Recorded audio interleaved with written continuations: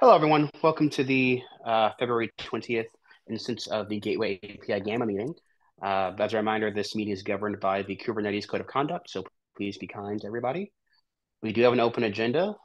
Feel free to add any agenda items to the doc, and I put a link to the agenda doc here in the chat. I'm going to go ahead and share my screen so that we can look at said agenda together. Let me find the right window. Here we go.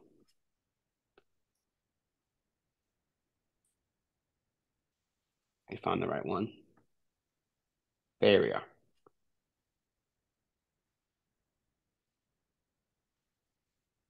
Can everybody see my screen? Nice. Okay. So a couple of topics here. I hoping someone from Rob or someone would attend, but we can still discuss it. It seems that that the Gamma part of the Gateway API spec has been an experimental for kind of our soaking period. It's been over 6 months since it released. Gateway APIs and at 1.0 in GA, and so I think it maybe makes sense to start talking about what it whether or not we're ready to move out of experimental, um, or rather move the get forward regardless. I know that there's been some confusion from people, at least I've talked to internally, about the status of the service binding in the routing resources. And so during the next release, I think it might be appropriate to talk to SIGNet reviewers. I think that'd be the time where we kind of get their final call over the service binding. And if they're good with that, and if we can get consensus on this beforehand, then I think that it's pretty clear we've got conformance tests written for service binding, and even it's being addressed in lots of gaps that are being written now. The Gamma piece is being considered, so I think it makes a lot of sense to talk about progressing it forward. Anybody have any thoughts or opposition to that idea? Well, I would have a few, but I'll let other people go first.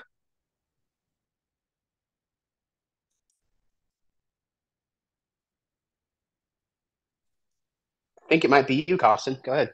I think you're doing it. So I'm sorry John is not here, but I discussed with him a few times. My primary concern stems around the cluster local semantics. That's has been my beef for quite a while. The problem with meshes, including Istio, is that it's very complicated. I mean, with Istio is redefining cluster local to mean global. We have the DNS, which is particularly tricky to implement with cluster local because VMs don't see it, and no, dot cluster dot local in particular. That's really what I'm concerned about. The fact that in order to use a service attachment, a client will have to use a name that is basically service dot namespace dot svc dot cluster dot local, and DNS doesn't resolve it outside of that cluster. And other clusters using a service that is not defined will have troubles because the name will need to do hacks with DNS like Istio is doing. And we are messing up the semantics of Kubernetes, which means in general that cluster local stays in that cluster, which has all kind of other implications. If it wasn't for that, I mean, it's not, again, just not a big deal. But I would like to see at least some position on what exactly is the user supposed to do when they're using the fully qualified domain name of the service outside of the cluster.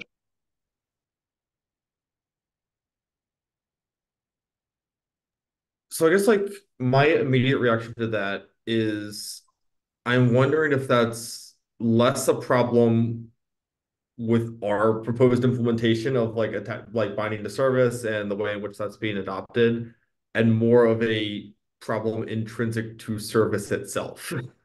It is intrinsic to service. I mean, definitely it is intrinsic to service and intrinsic to, how the service has been, massacred by by meshes, by redefining the semantics, and the name itself has been kind of made completely irrelevant. Nobody knows anymore what's supposed to happen when you use cluster local.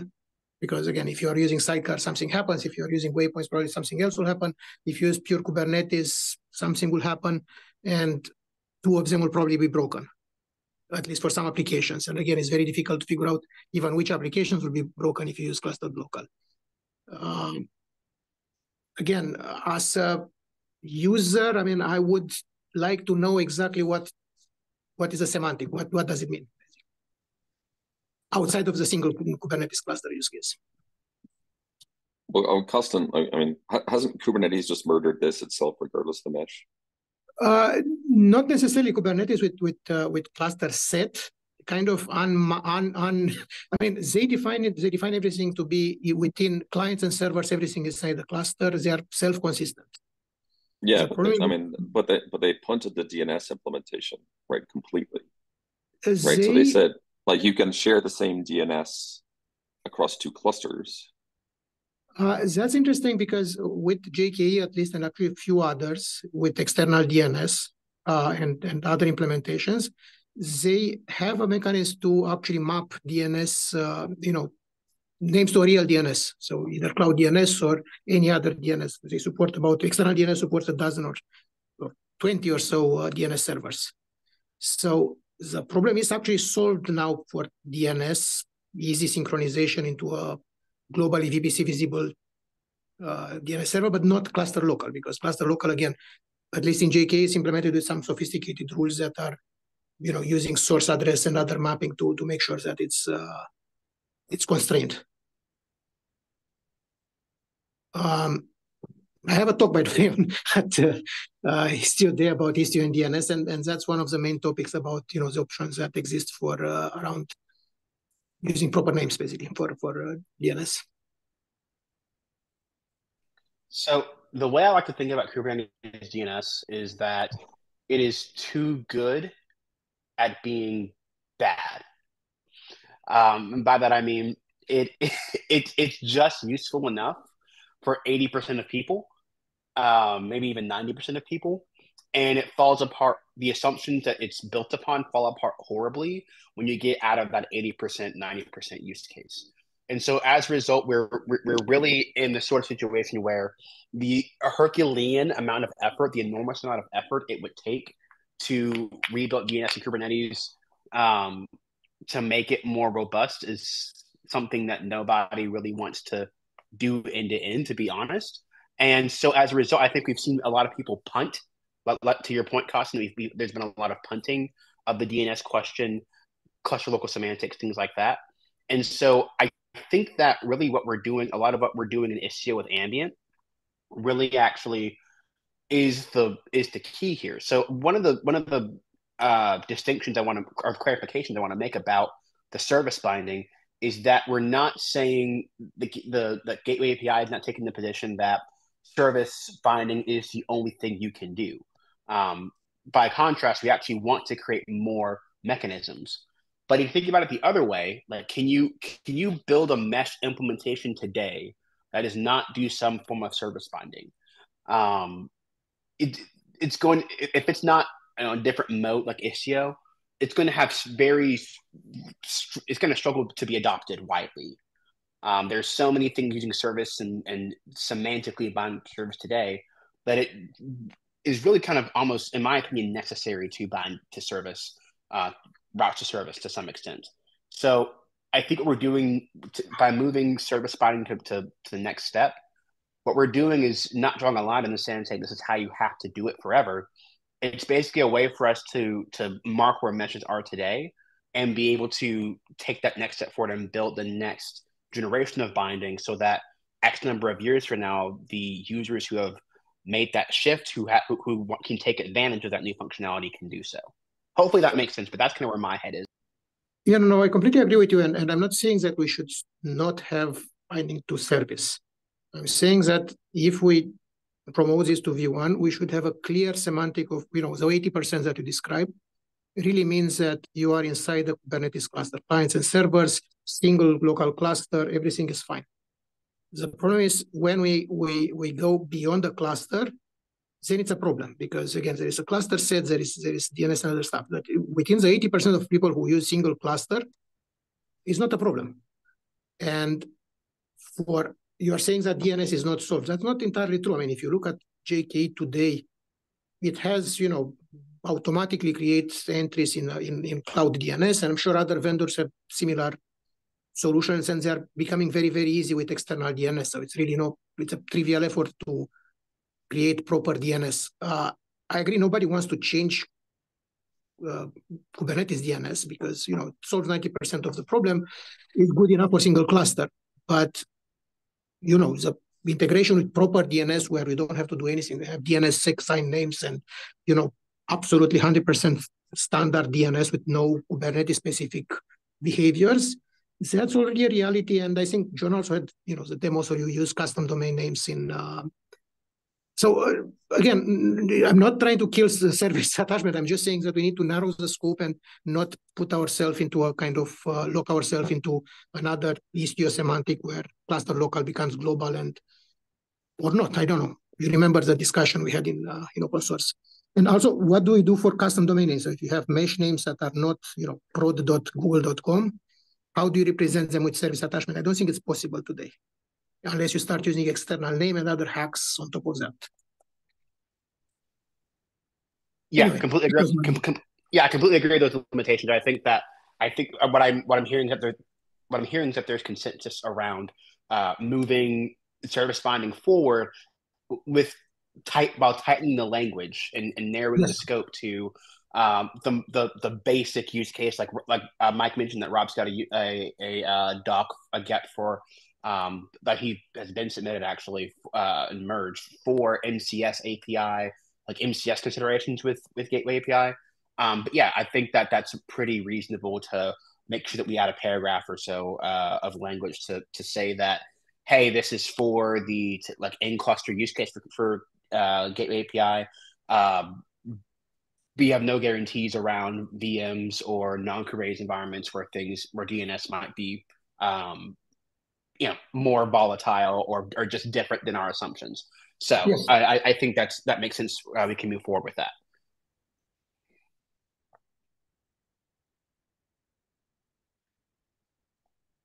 All right. Any other questions or comments folks want to capture?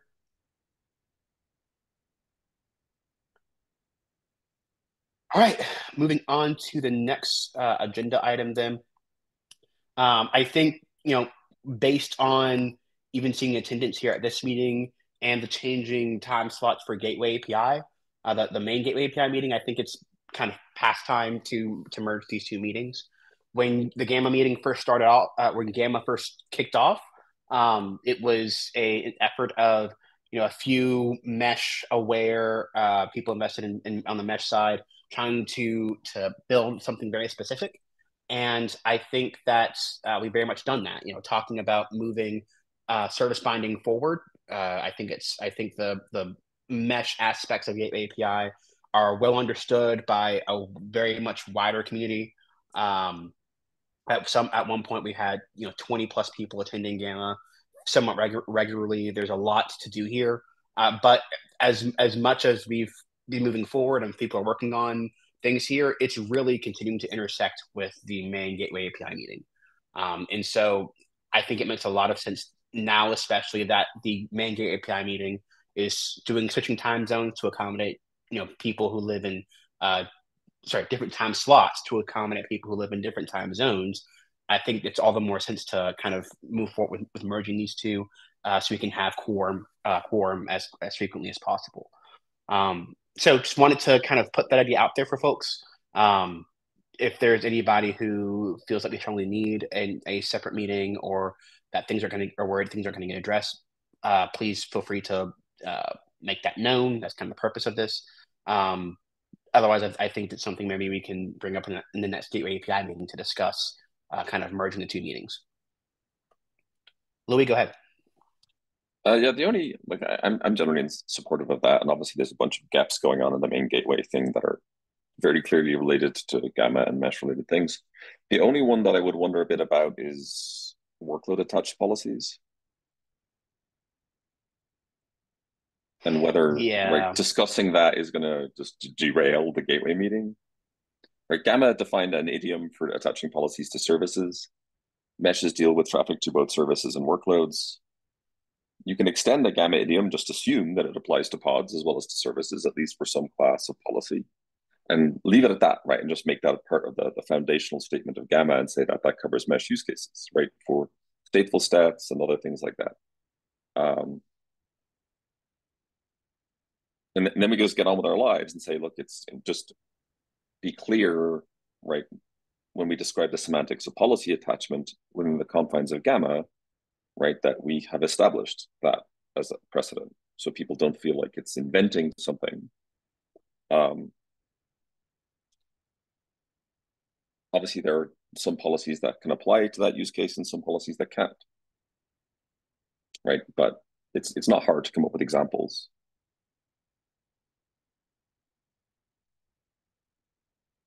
I know Costin is going to tell me that nobody should be addressing workloads and we should all be sharding traffic through services with cookies. And no, I'm kidding. No. Go ahead, Costin. No, actually, I agree with you. I kind of changed my mind a bit about this subject. But my maybe some middle ground. I mean, it's not controversial to have policies attached to backends. And workloads are really backends in this case, are not frontends. Yes. Because now, if we had some CRD called, let's say, backend or workload group, or whatever you want to call it, I mean, it's a replacement of workload group in Istio, for example. Call it however you want, workload pool, with a selector, that select pods.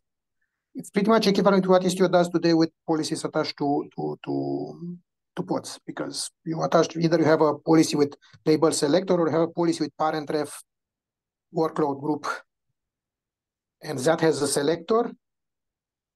Semantically, it's the same thing. It is a bit one extra step, but you get consistency. Yeah, I mean, obviously, there's a bunch of existing stuff that acts like workload group, right? A conceptual workload group. Endpoint slice is one. Right, it's been infrastructural, not usually human authored. Deployment is another, right? Fairly obvious one. Right? Deployment is reasonable. I'm attaching policies to deployment. I mean, basically, if we extend when gateway API target ref to be, again, it's a service right now. It can be a service import. Maybe you have a backend to represent, I don't know, console or whatever else. I mean, and there are different other. Deployment is a valid one. Workload group in Istio is a different valid one, but at least the API model is exactly the same always, where you have policy attached to backend router. We don't change the semantics too much. Yeah, I mean, I think that's all that we would need to say. Like, I don't think we have to define what the backend group type is. We just have to say what the idiom is. Yeah. Mike? But not direct workloads. So basically policy with, like we have in Istio, but with a level of indirection, so we make everyone happy and avoid the debates. Without trying to solve the actual question of what the implementation looks like, I think my immediate answer is no, it would not be too big a distraction. I actually think that it could benefit from hearing other implementations, perhaps like some ingress implementations doing pass through to like a JWT token and wanting to authorize that to the back end. I think we just haven't touched on a lot of those like auth and auth Z things in Gateway API north-south yet, but that actually it would help clarify some of the semantics and UX around this, having that discussion in that bigger space. Good. Yeah, I was going to say plus one to that. I think to the original question, I think that sort of discussion would be welcomed in the main API meeting, especially with reviewer bandwidth, or rather with there being an explicit goal of optimizing reviewer bandwidth. I think that there's going to be a lot of room for discussions like these to make sure things are not proved out, but are discussed well, and that the use cases are considered appropriately before moving forward with them. So I think that these sort of discussions will be welcomed. On top of that, like the reviewer bandwidth is going to end up affecting us anyway, because getting any new gap or thing in a gateway API is going to be dependent upon getting something out. So it makes more sense to do that in a place where we've got visibility, the most visibility we can onto it, in my opinion. Into the details, so I do think it might end up being a little bit more complicated than keeping the same idiom and semantics, because for example, it becomes more difficult to say, I want this policy to apply to the front end, but this type represents a back end. And therefore, I need to evaluate this policy before load balancing versus after load balancing. And it's difficult, from my understanding, that's difficult to do with the current idiom of just a parent ref. But I haven't thought about it super long. And so I do think that's something we need to talk about and target, especially when you start getting into things like off-Z policy. I saw a PR today to start to make a mention of network policy in Gateway API. And there's probably some overlap there, but all that to say, I do think that would be a very welcome topic in the main Gateway API meeting.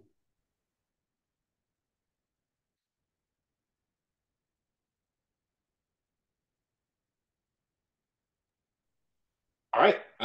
Does anybody else have any other topics to discuss? What's the status of merge right now? Waiting for someone to say approve. I think that most of the comments that I've seen are fairly resolved. There are a couple of open discussion items. Louis, I think you're in one of those. I think I'm in two. I feel like both of mine are not resolved.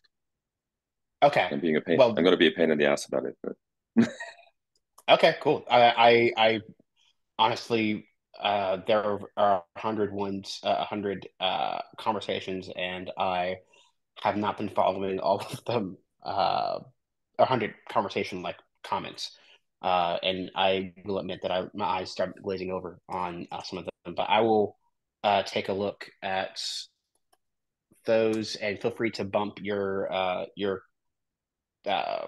threads, Louis, to make sure they get resolved before merging. I think that the general understanding is that it's close once those last couple get resolved. Let me grab that link for you, Mike.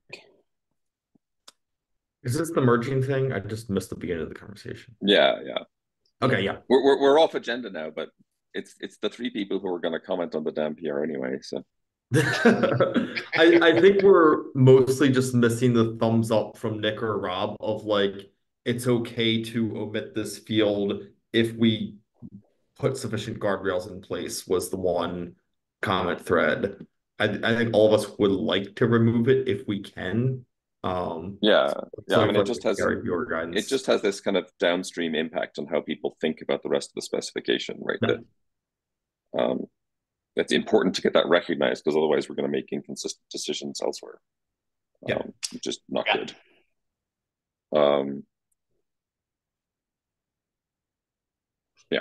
And that's the main part. And yes, that whole life cycle thing, right?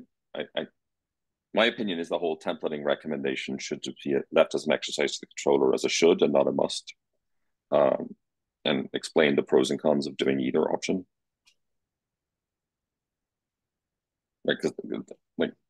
Templating is so fraught, right, as a concept, right, that it's better off not making any recommendation around it, because there are so many other templating systems that exist. Kubernetes itself should not try to have a templating mechanism defined in its APIs. It should kick requirements over to controllers. The templating thing, I don't think that we're going to resolve it in this thread, just because it is a big thorny problem that we've kind of just papered over the surface of for 2 years. Right. I mean that's the point, right? You can't solve it right, in the spec. I don't think you can. And so even having a recommendation around it is thorny, right? Because you're going to give users unreasonable expectations. And implementers will not know what to do. We should probably spin that out into a separate issue because it feels that's fine. Very much worth addressing in its own context. Yeah, that's actually that would be great, actually. Cool. Sounds good. All